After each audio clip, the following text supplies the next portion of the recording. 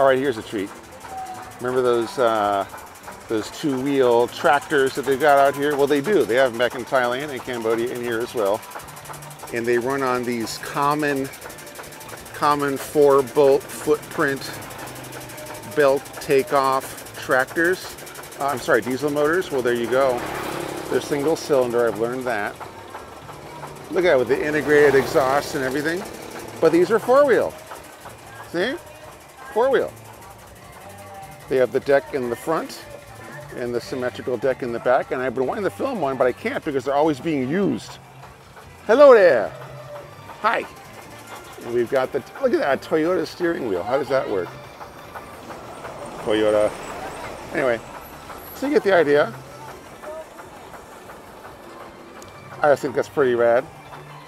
I like the ingenuity, the load balancing, etc. And you know they can chug up the steepest hills because they got them out here. All right, just had to share that with you.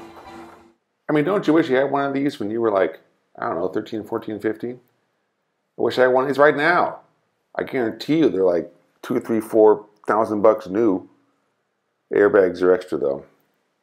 You know, I was so impressed by the variety of vehicles I saw working on that same common $1,500 single-cylinder diesel engine that got me thinking about, like, what else could you do with one of those motors, you know?